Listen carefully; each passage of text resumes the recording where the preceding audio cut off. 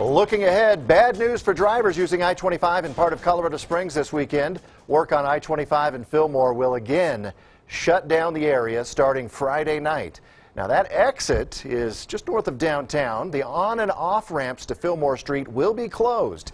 KRDO News Channel 13's Bart Bedsole is there live tonight. And Bart, this is not a popular construction project with people who have to go through that area.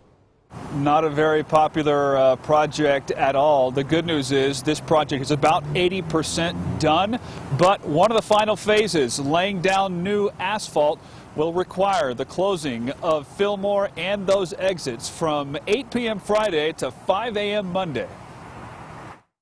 CDOT calls it a diverging diamond interchange, the third of its kind in the state and the first of its kind in Colorado Springs. I don't like it. A little confusing. Quite confusing. At night, I feel like if you don't know it, it's more hazardous than it's doing good, honestly. It was fine the way it was.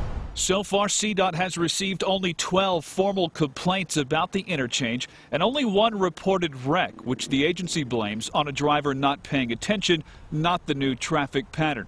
The department believes the new setup is safer, and here's why. Drivers exiting off I-25 no longer have to go through cross traffic. They just turn left or right into traffic. CDOT says this eliminates the dangers of cars being T-boned while traveling through the intersection. Along with paving the road this weekend, crews will also add new drainage and new striping.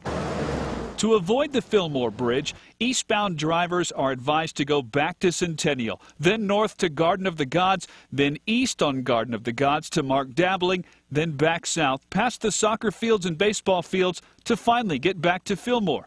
It's about a 10-minute detour. That's inconvenient. Think you'll be avoiding the Fillmore area this week? I'll be in Atlanta, so it's not gonna hurt me, but I feel bad for the folks that are inconvenienced like that. It sounds like a tough detour.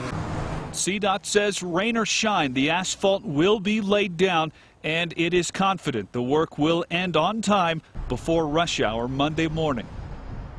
And we're told that the workers will be out here 24 hours a day this weekend. There will also be lots of signage up to warn drivers about the closure and help them find another way around. Bart Bedsole, KRDO News Channel 13.